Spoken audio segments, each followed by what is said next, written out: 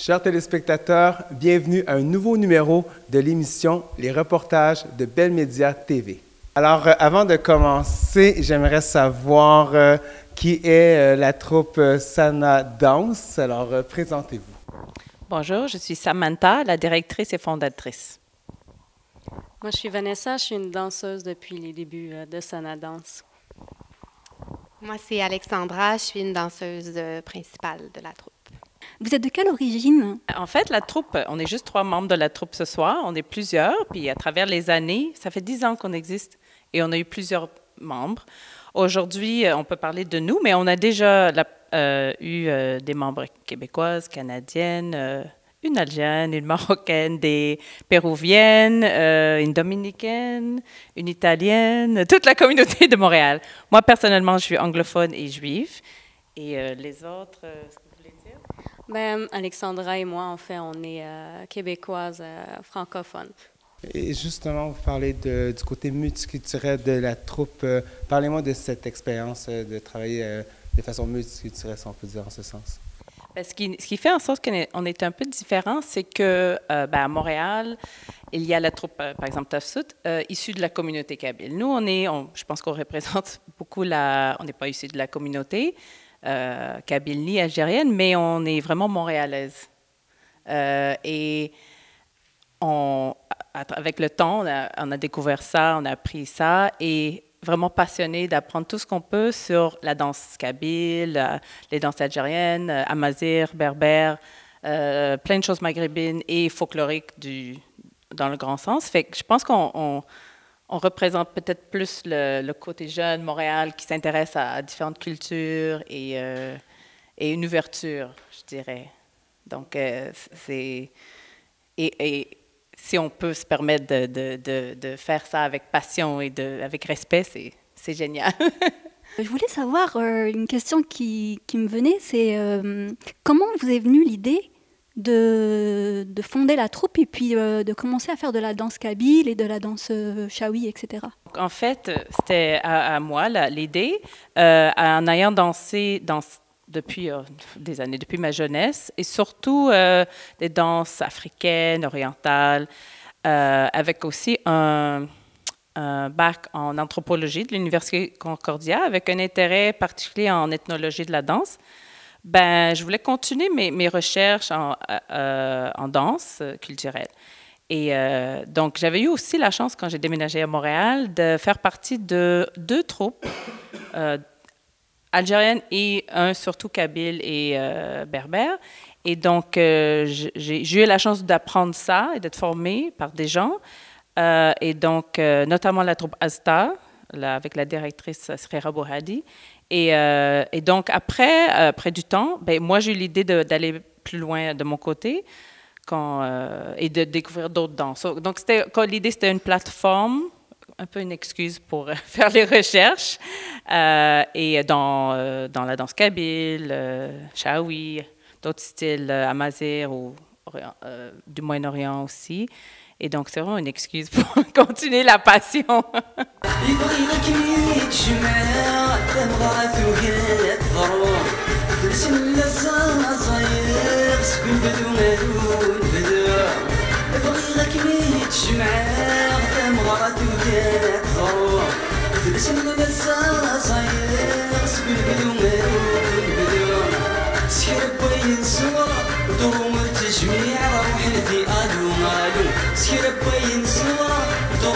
الجميع روحا في الو يا اللي ندم العيون زويضين زويضين شحال دا مليون في الرسام في الرسم يا اللي ندم العيون زويضين زويضين شحال دا مليون في الرسام في الرسم.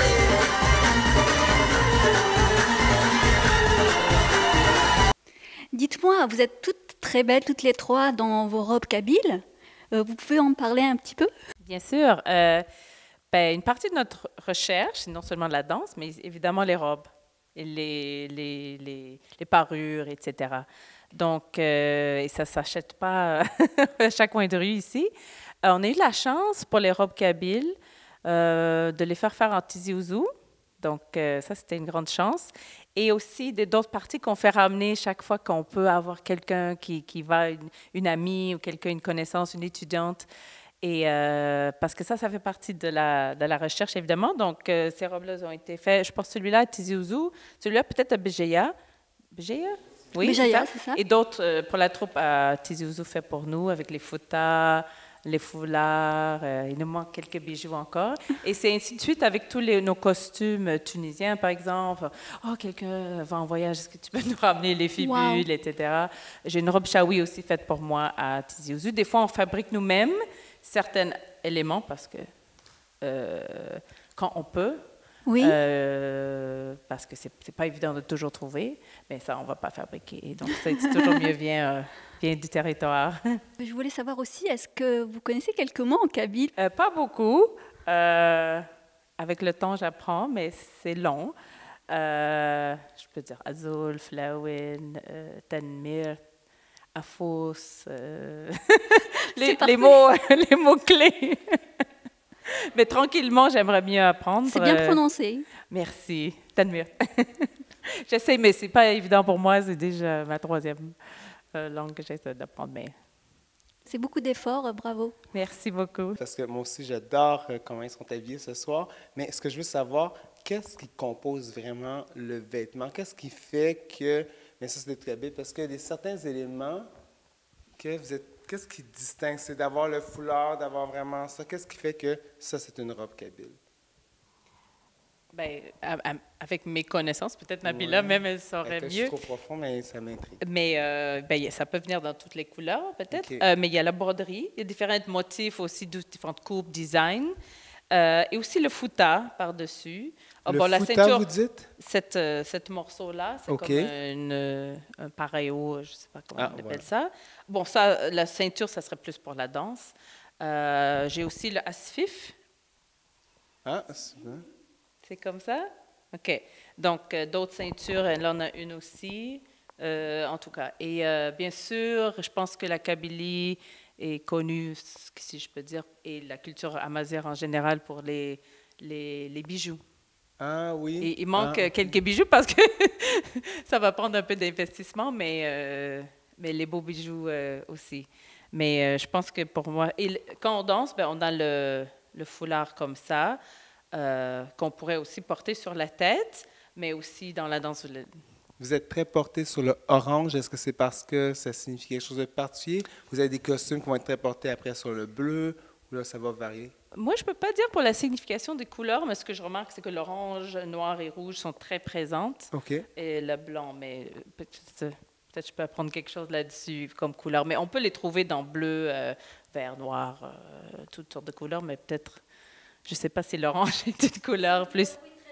Oui, c'est ça. Nos autres robes sont orange aussi, safran, très riche, avec le broderie, toutes sortes de couleurs. Oui. Et combien chaque membre de la troupe, combien de costumes a chaque membre de la troupe? On a au moins une pour chaque, évidemment, des fois plus. OK. Mais bon, c'est dur à trouver. Vous ne faites pas nécessairement beaucoup de changements de costume pendant un spectacle? Non, Kabyle, c'est pas mal Kabyle, mais après, je peux mettre le costume chaoui ou on va mettre autre chose. Mais on va rester là-dedans. Dans le standard. Mais déjà, pour trouver ça, ramener ça à Montréal. Ah oui, c'est une épreuve? Au moins une par fille, mais oui. Okay. Plus si on peut. Oui.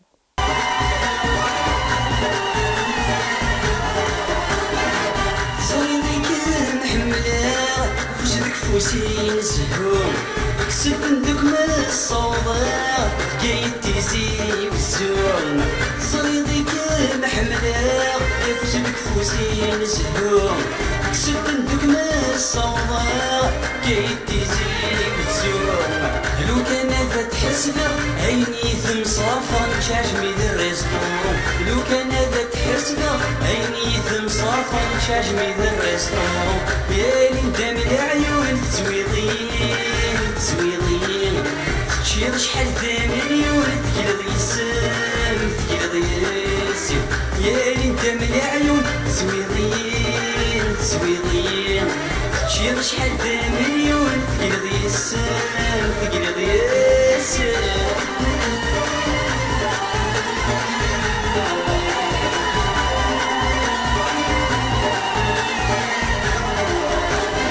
شحال سكنتي مني خليضي يا حبوم كل ما رمتش فيك قرض مشحال حسيطرو شحال قلتي مني خليضي يا حبوم كل ما رمتش فيك قرض مشحال حسيطرو السنقلي شومي في الفطني مليح روح ناكل ليكاكو السنقلي شومي في الفطني مليح روح ناكل ليكاكو. Et là, il faut bien comprendre, la troupe, c'est quoi les styles de danse que vous dansez?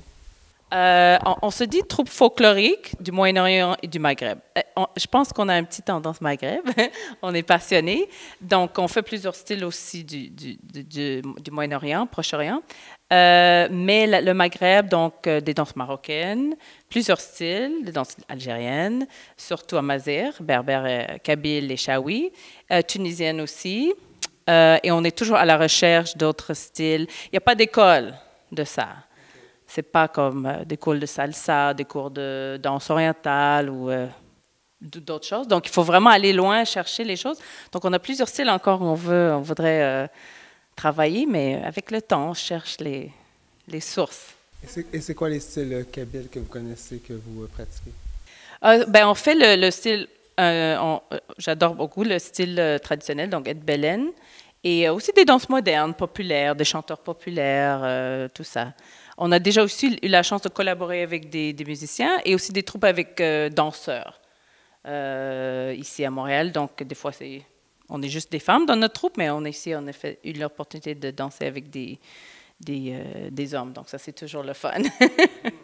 Citez quelques chanteurs kabyles que vous connaissez. Comme je disais tout à l'heure, j'aime beaucoup le style de musique plus traditionnelle elle-même. Mais aussi, on ne peut pas ignorer les grands chanteurs comme Idir, bien sûr. Et aussi les chanteurs populaires, Mohamed Aloua, Takfarinas, Mourad Gerbas, qui vient souvent à Montréal. En fait, on est chanceux. Et il y a des troupes locaux aussi. Il y a la troupe Berbania ici qui fait ça et d'autres musiciens ici. Ça, c'en est quelques-uns. Il y en a sûrement plein d'autres.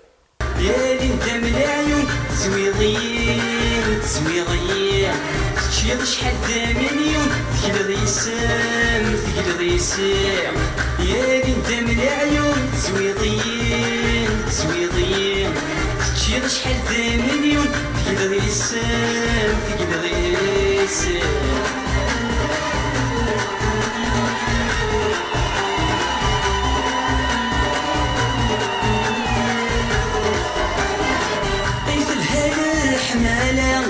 زواج مخيث نتسوم السم كاشكو بيك فم كم ستغمس وكاواتشوم ايث الهلا حمالا زواج مخيث نتسوم السم كاشكو بيك فم كم ستغمس وكاواتشوم عيني خصني ثمران يمن راي ويخلت برلان ثنزروزم عيني خصني ثمران يمن راي ويخلت برلان ثنزروزم يا لندم العيون تزويضين تزويضين تشير شحال ثمانيون تكيل ضيسم تكيل ضيسم يا لندم العيون تزويضين تزويضين تشير شحال ثمانيون تكيل ضيسم تكيل ضيسم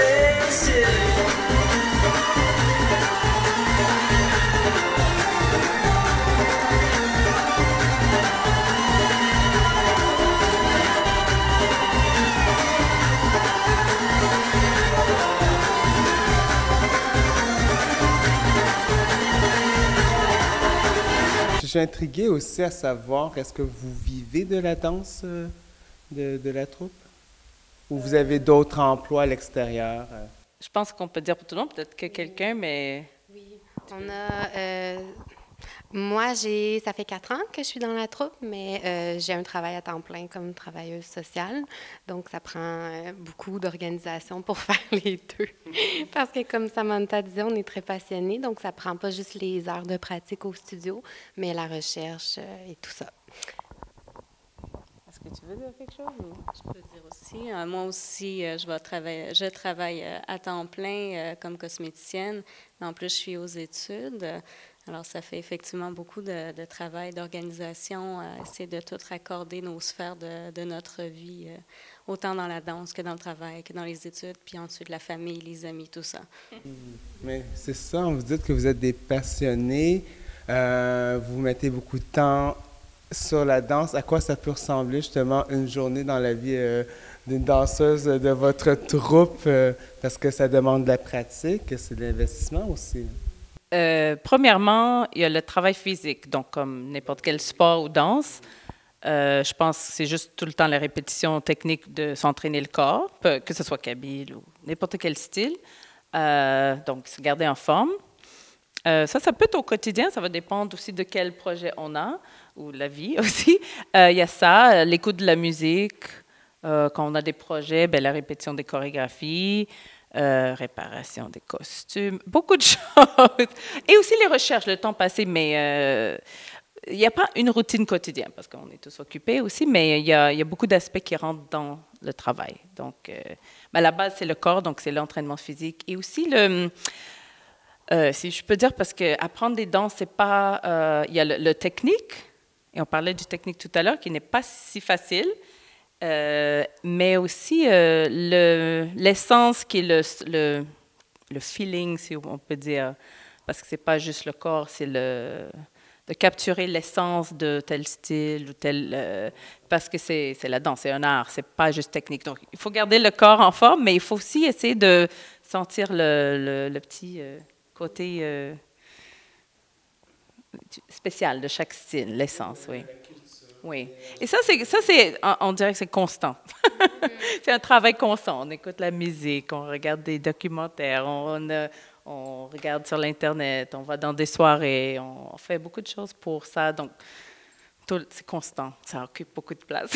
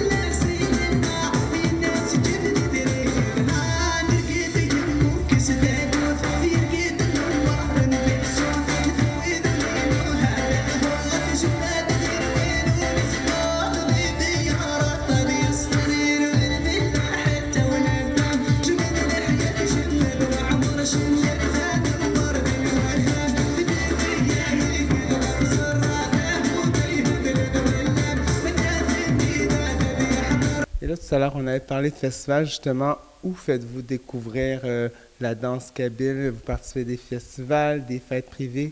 Où est-ce que vous vous déployez? Principalement, on dirait des festivals. Il y a beaucoup de... Montréal est génial pour ça. Il y a beaucoup de festivals. On a fait le Festival de tradition du monde à Sherbrooke. On a fait Orientaliste, donc ça fait partie du Festival du monde arabe. Quel autre? Il y a beaucoup, beaucoup de festivals dont on est dernièrement vu d'Afrique. Ça, c'est, on dirait, pour le grand public. Oui, il y avait eu des soirées aussi dans la communauté kabyle.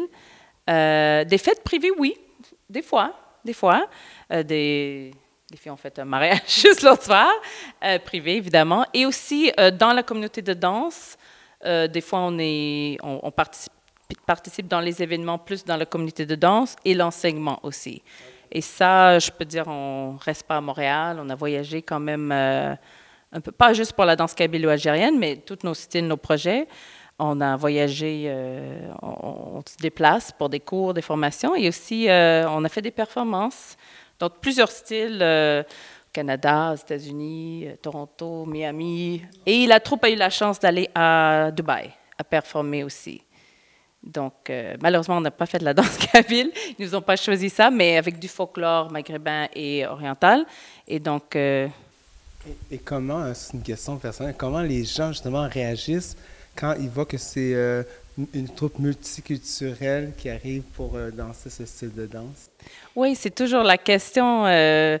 Premièrement, souvent, on prend pour acquis que ça doit être des filles kabyles ou marocaines, parce que pourquoi, qui fait ça? Mais non, et je pense que la réaction est des fois un peu étonnée. La plupart du temps, on a des bonnes réponses des gens, grand public montréalais ou québécois, et aussi des gens issus des communautés kabyles ou autres. Généralement, positif, je dirais. Mais vous devez être content de voir que vous vous intéressez à leur culture aussi. Hein. Oui, mais on fait un grand effort pour montrer le respect qu'on a, pour faire les bonnes recherches, pour aller vraiment essayer c'est pas notre but de juste prendre ça et juste être opportuniste puis vendre ça. Non, pas du tout. C'est approprier ça, c'est vraiment par passion. Donc, en général, je pense que c'est positif. Je peux dire qu'on connaît aussi notre place. On n'est pas de la communauté, fait que c'est correct aussi. On a notre rôle peut-être là-dedans. Et je pense qu'on est conscient de ça aussi. Donc, en général, on a des bons commentaires. Et voilà, c'est un honneur d'être ici. Donc, voilà, merci. Donc, vous faites des festivals, des événements. Est-ce que vous accepteriez de participer à un vidéoclip de chanteurs comme ça? Bien, je pense qu'on est ouvert à des idées, des projets.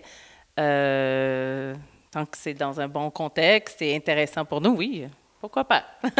Parce que ça doit être très en vogue, cette demande-là, pour avoir des danses qui sont, comme vous dites, ça prend de la recherche, donc d'avoir des personnes qui sont spécialisées, alors ça doit être en demande. Moi, je suis intriguée. Quel est le plus gros montant que vous avez reçu pour faire ça? Ah! Tu sais, les arts, comment je peux dire ça diplomatiquement? On ne rentre pas dans les arts pour l'argent, on va dire ça. C'est pas des énormes sommes, pour te dire la vérité. Alors, si on transforme la question, quelle est la plus belle expérience que vous avez eue? Ça, la richesse, oui, on est payé. Hein? Je pense qu'on a eu plusieurs belles expériences. Moi, j'ai un exemple. Un exemple d'un beau moment. On était tout le groupe sur la scène au Festival orientaliste. Je me souviens plus quelle édition. Puis le dernier numéro qu'on avait fait, il y avait vraiment beaucoup, beaucoup de monde. Les gens savaient qu'il y avait tel chanteur du Maroc qui était là ou un groupe de danse, tout ça. Et nous, on avait terminé notre set. Puis toutes les femmes faisaient des youyous. La terre tremblait quasiment. Puis ils étaient vraiment contentes de voir notre spectacle. Puis nous, étant pas marocaines, en tout cas, moi, j'étais très touchée de voir à quel point elles étaient heureuses de voir leur danse, leur musique sur scène à Montréal. Je pense qu'il y a beaucoup de moments comme ça où on danse et que ce soit un style ou un autre et on voit les gens qui reconnaissent ça et ça c'est inexplicable ce sentiment-là de rendre amener la joie à quelqu'un et c'est réciproque et c'est partagé. Ça c'est vraiment, je pense, la plupart des beaux moments qu'on a eus, c'est ça.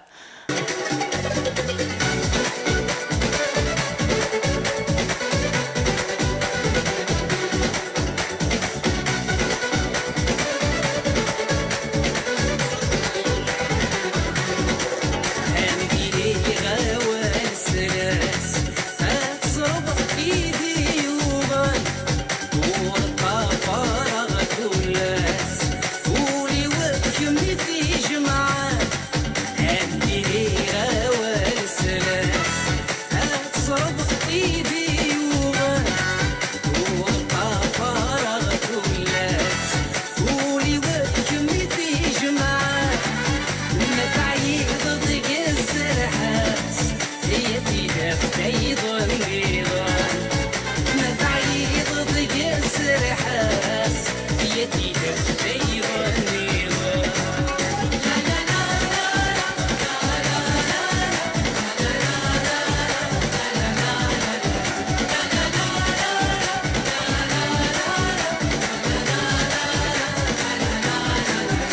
Et pendant combien de temps vous pensez continuer ça encore longtemps, surtout vous qui êtes la fondatrice? Quand vous voyez ça? Je pense que c'est vraiment une passion pour moi et je pense pour tout le monde. Sous quelle forme, je ne sais pas exactement, en tant que professionnelle de danse. Je ne sais pas, mais je pense que c'est pas fini encore pour un bon bout. Et aussi, c'est quelque chose avec les projets, le travail comme tel, comme d'être dans la danse, professionnelle troupe et tout ça, l'organisation, ça c'est une chose, et on en a encore des projets, mais aussi que c'est, si je peux dire ça, c'est comme quelque chose qui, personnellement, ça m'a changé ma vie personnelle. C'est quelque chose que je porte avec moi, même si on ne va pas être dans un projet officiel. Moi, je vais porter ça, mais je pense qu'on a encore beaucoup de projets à faire encore. Il n'y a pas de date prévue à finir encore. Et vous sentez qu'il y a de la place pour la relève? Il y a un intérêt de la part tant de la communauté que des gens de l'extérieur de la communauté à pratiquer ce style de danse? Je pense que oui.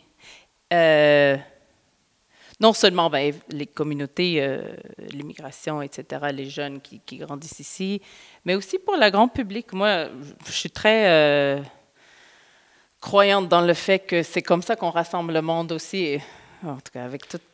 Je ne vais pas rentrer dans les politiques, mais c'est important qu'on garde ça, les cultures, les danses, les arts, les musiques, toutes les traditions.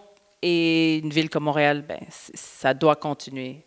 On est riche ici pour tout ça, pas juste Kabyle ou Algérien, mais je pense que oui, il y a beaucoup de place pour que ça reste et c'est très important aussi. Moi, je le crois là-dedans. Excellent. Donc là, vous collaborez avec plusieurs personnes, mais est-ce qu'il y a des gars dans votre entourage qui dansent avec vous, avec lesquels vous collaborez aussi? En fait, notre troupe est exclusivement féminine, Oui. mais on a déjà eu dans des troupes dont j'ai participé avant, il y avait des fois des hommes, surtout des femmes, et on a déjà travaillé avec le ballet Maghreb, ça c'était mix, et ici à Montréal, et aussi la troupe, on a fait des collaborations avec la troupe Cirta, donc dirigée par des amis danseurs. Vous avez fait le Nouvel An berbère l'année passée, je crois, donc des fois, oui. Okay, on adore ça, la danse kabyle va très bien ensemble. Notre troupe est juste des femmes, mais oui, on aime ça collaborer avec d'autres groupes locaux et ça fait des belles chorégraphies avec danseurs, danseuses. Oui. En conclusion, un mot sur votre métier, un mot qui décrirait un peu plus brièvement pour inspirer les gens. Je pense que si on peut parler je peux te dire comme l'expérience qu'on a eue en faisant ça, ou moi personnellement, je trouve que ce que ça amène, peut-être ça peut amener à d'autres mondes, c'est cette ouverture, c'est découvrir d'autres cultures qui finalement, il n'y a pas moi et l'autre, et on partage tous des traditions et on vit dans une société multiculturelle. Fait que je pense que l'importance, je ne sais pas comment dire ça, mais l'importance est plus grande que nous tous. Et moi, ça m'a changé ma vie, comme j'ai dit, de vivre ces expériences depuis tant d'années. Et j'espère continuer. Puis j'espère juste qu'on continue à s'ouvrir et pas à se refermer, si on peut. Et on va encore découvrir la culture kabyle, berbère, amazigh. On cherche encore des profs, s'il y en a qui sont disponibles. C'est déjà personne à l'écoute, hein? Et donc, pour vous voir, avoir plus d'informations, est-ce qu'on va Facebook, votre site Internet? Oui, on a notre page Facebook, SANAA Danse, et un site web, sanafolklore.com. Et on a d'autres activités en cours de route, on verra qu'est-ce que ça donne, mais rien d'annoncé pour tout de suite. Mais restez à l'affût. Est-ce que vous avez des invitations à nous faire, des projets à venir où on peut vous suivre? On a des projets en cours de route, on ne peut pas en dire plus, mais on aime beaucoup organiser des événements, soit d'apprentissage, où on invite d'autres professeurs. On doit continuellement faire des recherches, parce que c'est un gros sujet pour nous, et qui rassemble la communauté de danse, les gens qui s'intéressent à ces danses-là, comme on a fait dans le passé, donc, et aussi des projets de recherche sur certains styles spécifiques. Et on ne peut pas en dire plus pour l'instant, rien d'annoncé, mais des choses à venir pour cet automne puis 2018 sûrement. OK. Donc là, on se laisse là-dessus. Puis vous nous avez dit aussi que vous cherchez des professeurs. Donc, c'est ça? Comme j'ai dit tout à l'heure, il n'y a pas d'école de ça. OK. Donc, il y a des styles qu'on a eu la chance de découvrir, d'autres qu'on cherche encore. Donc, surtout dans la culture berbère, par exemple marocaine, encore amazigh marocaine ou tunisienne, s'il y a des gens qui écoutent. Un appel à tous. Et encore plein d'autres styles. C'est jamais fini, mais oui, beaucoup de choses qu'on recherche encore. OK, intéressant. En tout cas, moi, j'ai été charmé par la présentation. Ça me donne le goût de m'intéresser encore plus à votre style de danse et vous suivre sur votre site sur Facebook. Merci beaucoup, Nabila. J'espère que tu as aimé aussi. Comment as-tu apprécié? Ça m'a fait vraiment plaisir de vous rencontrer et de partager avec vous ces moments. Et puis, ça fait plaisir de voir la culture kabyle qui est représentée par vous, en fait. L'honneur est vraiment pour nous. Alors, merci pour cette opportunité. Encore une fois, merci beaucoup d'avoir été au rendez-vous sur Belle Média TV. Allez voir leur page Facebook, SANAA Danse, SANAA. Donc, sur Facebook, vous allez avoir toutes les informations. Et encore une fois, merci à Nabila, que vous allez revoir très bientôt. Et je vous dis à la prochaine. أكيد ما شاك شايف غبره